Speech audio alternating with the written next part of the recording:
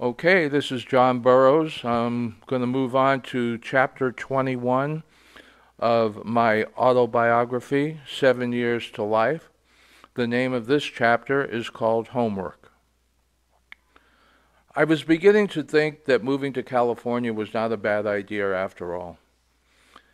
It seems that the terrorist teaching methods used at St. Teresa's had given me a slight advantage over the rest of my seventh grade class.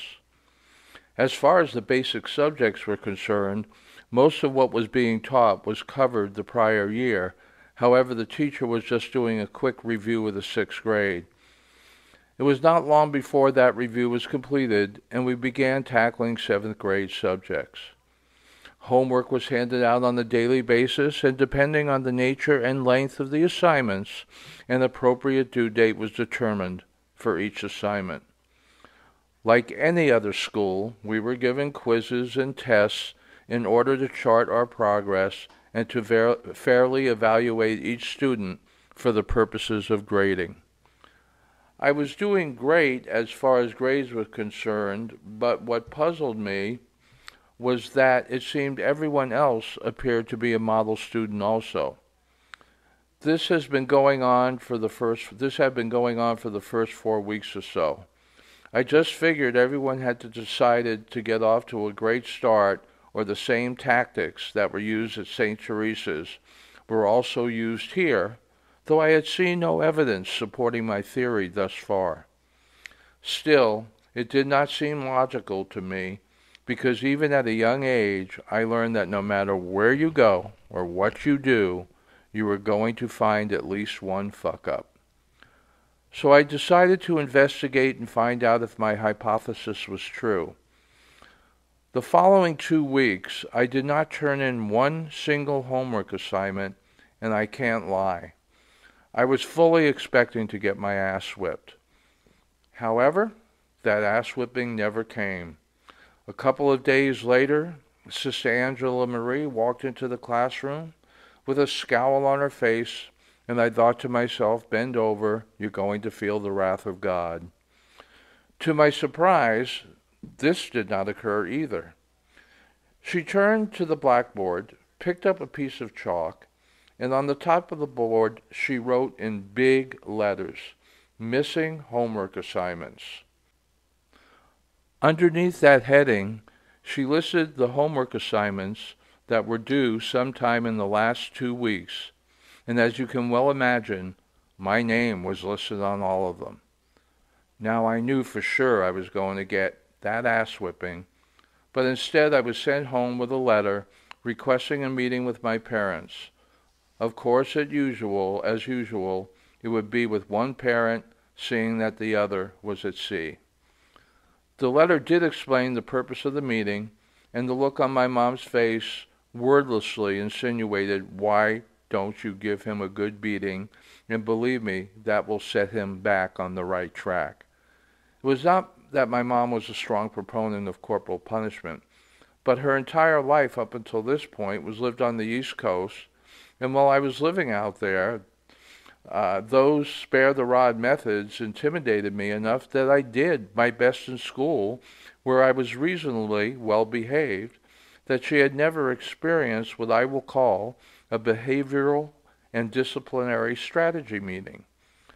By the way, I was required to attend the meeting so I could be questioned as to why this was happening in order to develop a plan to stop it in its tracks.